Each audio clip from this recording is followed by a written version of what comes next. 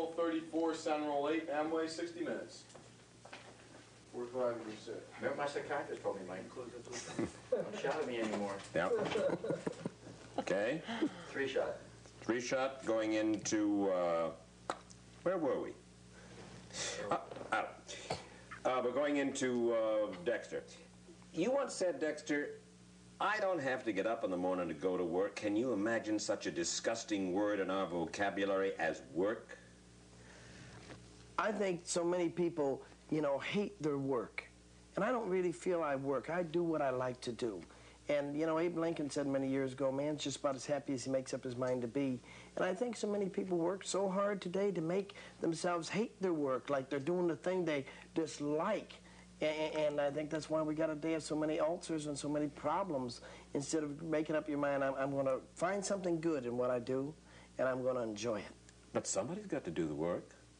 Not everybody can enjoy, not everybody can join Amway, then there'll be nobody else to sell to. Well, it's like my driver.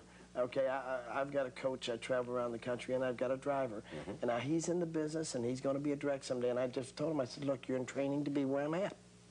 And I never had a chance to be a driver, so I know how a driver should be, and work for somebody else in that capacity. I said, but you're learning how to have your own driver someday. So he enjoys what he's doing. Everybody has to do something.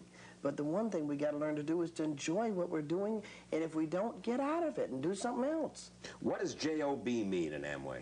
J.O.B. is a phrase that I coined. I called it, I used to be the jackass of the boss. And that's when I used to have jobs that I didn't like. And I'd go to work, and the boss would just come in the room, and I used to have a very poor self-image.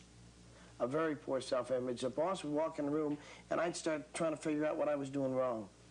And I remember one time when I was at Sears Roebuck, the boss came up, and he stood there like this, and he was looking at me, and I had this big pile of power saws. And I was carrying them over to stockroom, and he got me so nervous I just dropped them. And then I fumbled one thing after another thing after, and I could not do anything right. And the longer he stood there, the more stupid I was. And that's because I had a job, and I didn't have a confidence in me.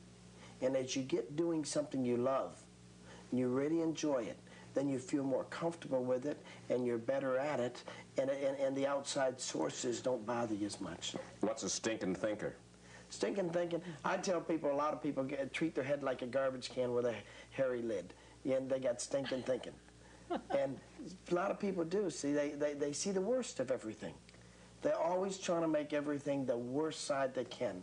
And you got to make it the best side. You can't make your life a stinking life. You got to make it a sweet smell of success, wherever we are. People say, what's success? Doing better than what we're doing today.